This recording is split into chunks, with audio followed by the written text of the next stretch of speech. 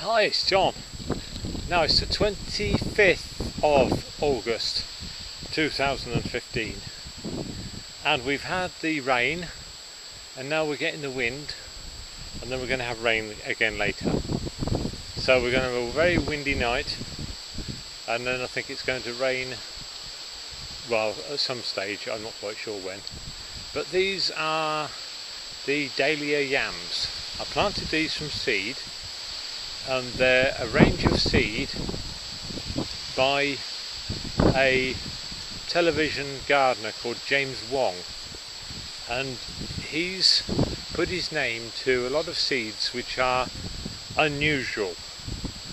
And his line is that at the time of the Second World War, people were encouraged to grow all the normal varieties and the strange varieties got forgotten.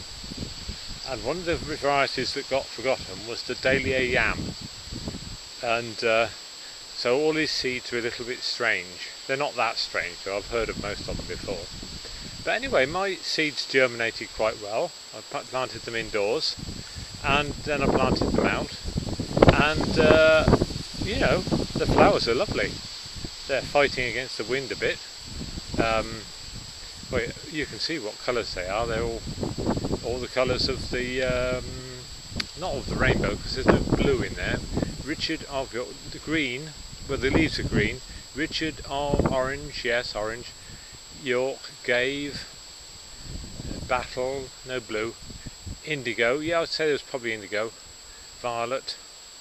We got white there as well, some white. And there's some pink.